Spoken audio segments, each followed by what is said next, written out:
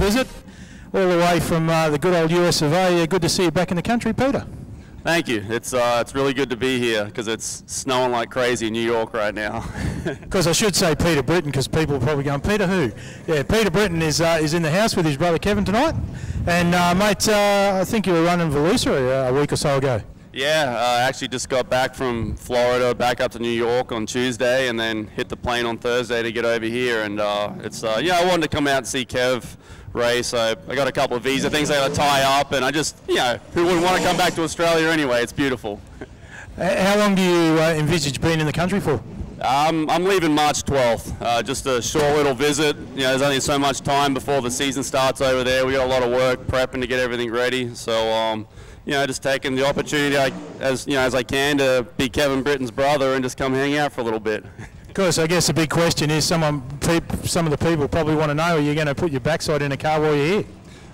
No plans to race while I'm here this time. It's something that's been burning at me for a little while that I really want to try and get back and race more in Australia again over Christmas period.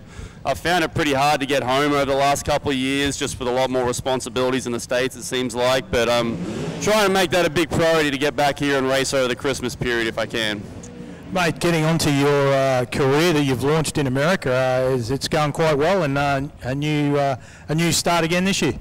Yeah, it is. It seems like every year I keep getting that little bit better, start winning a couple more races, I won a pretty big race last year, which was, obviously really good for my career, and, raced for a couple of guys over the last few years, and this year going back to running my own team again.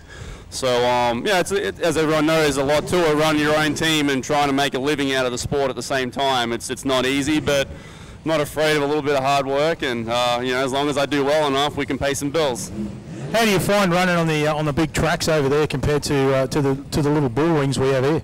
I love it. I mean, I just love racing. It's right now, the size of the track, they all kind of blend into one, to be honest with you. You race so much, you go to so many different race tracks. It is what it is, Well, mate, best of luck in the big block dirt modified for the rest of the year, and we'd like to see you back here at Christmas time for your dad's race.